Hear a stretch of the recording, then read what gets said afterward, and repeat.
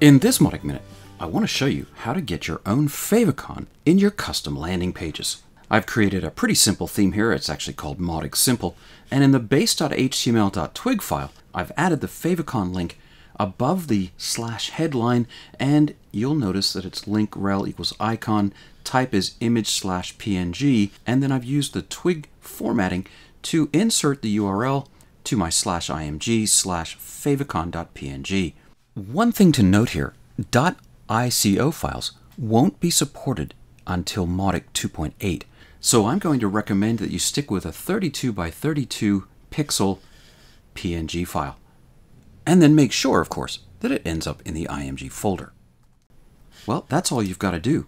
Zip up your custom theme, replace your old one, create a new landing page, and you should now see your favicon wherever your browser of choice displays them. Well, that's it. That's all you have to do to get a favicon in your custom theme landing pages in Mautic.